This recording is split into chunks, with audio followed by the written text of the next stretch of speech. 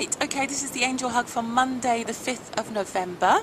And before I go on, I just want to say it's been a really, really rough couple of weeks. I just want to remind us all that it's important for us to keep sending our love out and our prayers out towards everyone who's been affected by the current storms, well, the recent storms and hurricanes. And also to just very quickly remind everyone that if you are feeling a bit tired, if you are an empath, if you are very sensitive, and you're having that feeling of, waking up in the morning and feeling exhausted as if you haven't slept, it's because you are helping some of those souls to pass over into the light. Sometimes when we have a lot of souls suddenly going over at once, this is what happens, that we get called into service throughout the night, and that's one of the things that we do. But it's also important for us to keep sending our prayers as well as doing that to everyone who's been left here, who is grieving, or just for people who are panicking, or just, just feeling cold, or feeling as if they're not being cared for, or without lights, without electricity, without water. All of those people still need our prayers. It's an adjustment, and when things like this happen and we feel the energy of it, we realize how much we really are connected, and how much what happens to one really does affect the whole. Right, so, and I do feel we're going to become more aware of that in the coming weeks, aware of our connection and of how these things have a knock-on effect into everything. So it's really important for us to stay very grounded, very centered in love. Absolutely. Okay, so we're going to shuffle a card for us, hopefully on a lighter note, for today, Monday.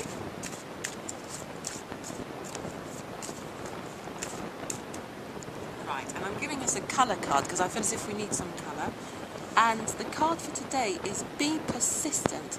And I'm going to relate that to what we've just talked about slightly, what I've just talked about, rather, right? That in the sense that we need to really keep being very clear about where we believe we're going, where we feel we can go as a collective consciousness, and to continue with that, to continue believing in that no matter what, and to just stay, regardless of these things, these shifts that are happening, regardless of anything that feels chaotic, just to stay very much centered in not only the love, but also in that belief that we can actually come together to create something better.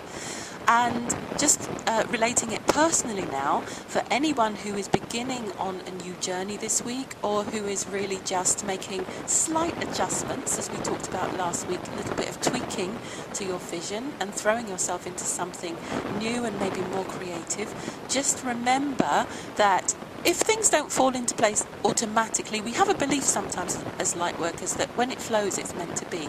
Yes, that's absolutely true, but also let's remember that sometimes when we really want to achieve something, or we really want to manifest something, we need to be persistent in our actions and not just give up the first time if it doesn't automatically fall into place. So it's a two-way street.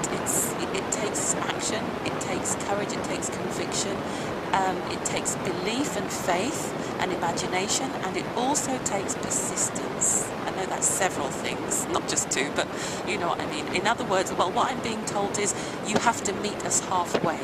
Okay, that's coming from Spirit.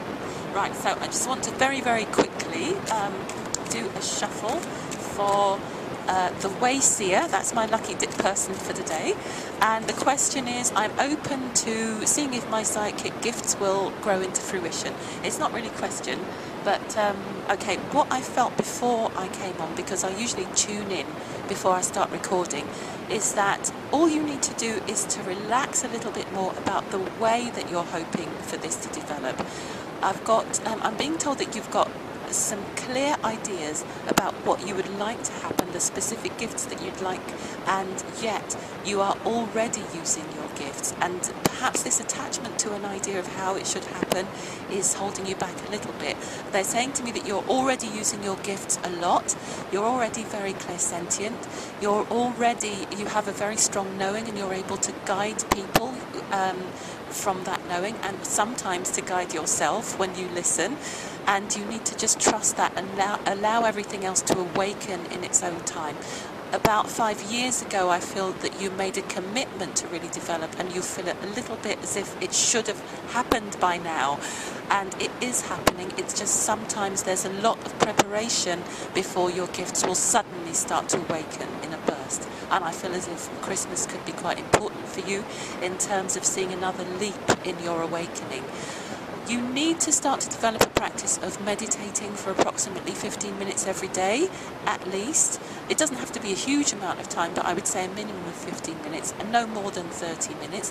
Just connecting with your guides and seeing what they want to bring through. Do your grounding and your protection and everything else beforehand. And let me know if I can help you with that, and just drop me an email. Right, I'm going to shuffle and pick a quick card for you now, because I feel as if I've been rambling on for ages today. Right, healthy lifestyle. Okay, so it's just really important for you to notice the things that you do in your life that can help you to raise your frequency, that help you to become more attuned. So, for example, do I feel it's easy to tune in more when I drink more water?